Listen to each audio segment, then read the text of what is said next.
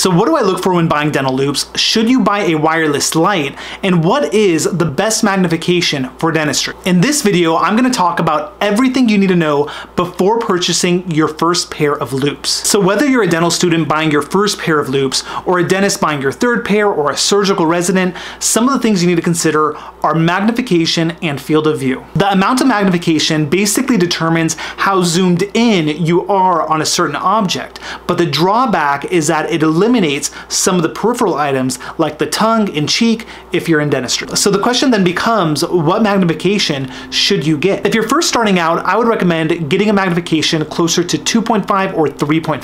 I understand that eventually you're going to level up your magnification as you get more experience as a practitioner, but if you jump into too high magnification early on, your eyes might not be accustomed through looking at the loupes, and you may get headaches, and it can actually negatively affect your work. So my personal recommendation is to start low and graduate onto higher magnifications as you need it. Now, there are loupes that go upwards of 8x or 10x magnification, and that's incredible, especially if you're doing detail-oriented work, like bonding work, like root canal work, things like that. But that can be a problem because at that level of magnification, any movement that you do with your head can cause these vibrations. It can make it so that it's not very clear when you're working. And at that point, why not consider just getting a dental microscope, which is very high powered, it's stable, and you're gonna get a more crystal clear image. Now, I've worn different loupes from different companies, but currently my workhorse is the Designs for Vision through the lens loupes. Now, I really like my Designs for Vision loupes because the expanded field of view, which allows me to see peripheral items when I'm doing dentistry. And they have the expanded field of view option for a variety of magnifications, which is nice because if you want a high magnification, you don't have to compromise on limiting your field of view, which personally affects the way I do my dentistry. Okay, so what about the level of magnification, and why did I decide to move from 3.5x to 4.5x? So I decided to increase my magnification because I decided to get more into biomimetic dentistry, which requires me to better visualize cracks, caries dentin, and do more detail-oriented work. And do I think it's really necessary to have a very high magnification to do the best dentistry out there?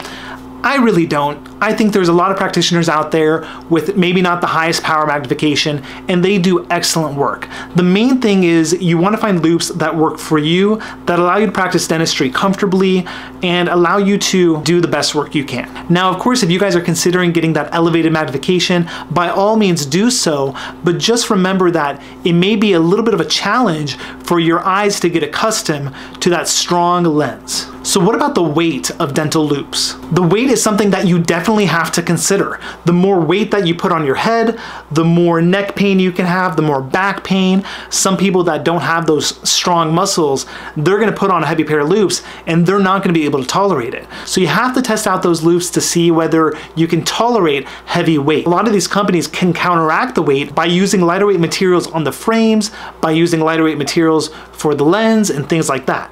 A lot of these companies can counteract this weight by having a steep declination angle so that you don't have to tilt your head down while working. Because the more that your head is tilted down with that heavy weight, the more neck pain you're gonna have and the more back pain you're gonna have. So for whatever company that you're considering, I would definitely just ask the representative what is the lightest weight option out there, and they will tell you the options that make the most sense. Another major consideration is, should you get through the lens loupes or should you get front lens mounted loop?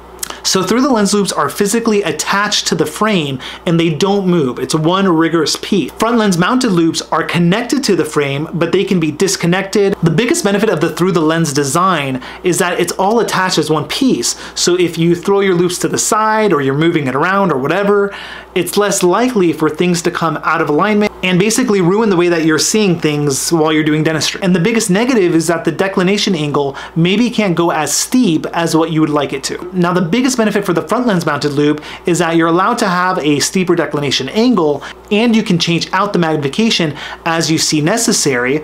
But the negative is that because there's so many components, like I said before, if you put it to the side, a lot of things can come out of alignment and you may be stumbling trying to get it back to where it needs to be. Personally, I work with the through the lens design, but if there's any dentists out there that work with the front lens mounted design, leave it down in the comment section below and share your experiences. Okay, so what happens when you buy your first pair of loupes? What's the process like? So if you're considering designs for vision, typically a representative comes out to your office and they take a variety of measurements, including the working length, which represents the distance between your loupes and your focal point. If you have a super high working length, typically you're gonna be sitting upright, you're gonna have this long distance between your head and your patient's head, and that does allow for better ergonomics. And if you have a super short working length, then you might have to have your patient chair elevated high so that you can be in focus when you're doing dentistry, or you may have to tilt your head down. So there's this fine point that you need to reach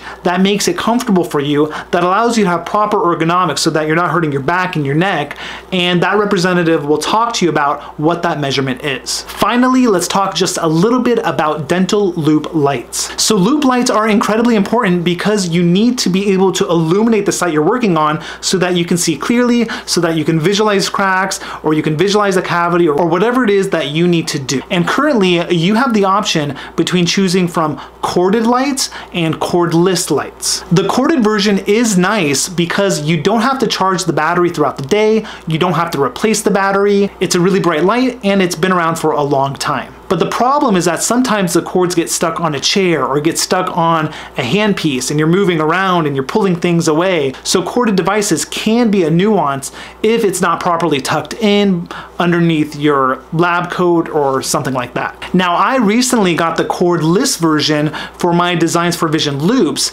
and it's actually really nice because there's no cords to mess around with. The light is really bright, and the only nuance is that you do have to change the light every so often so that it doesn't die on you. But I've never had a problem of getting up out of my chair while I'm seeing a patient to change the light and to finish the procedure, unless I'm doing major restorative work. So it's actually hard to give a recommendation as to whether to get the cordless or the corded version because their benefits and negatives are very similar to each other. So I want to thank you guys once again for taking the time to watch this video, and I hope it gives you some insight before purchasing your next pair of loupes. Thank you to Designs for Vision for sponsoring this video, and I'll definitely see you guys for the next one. Thanks.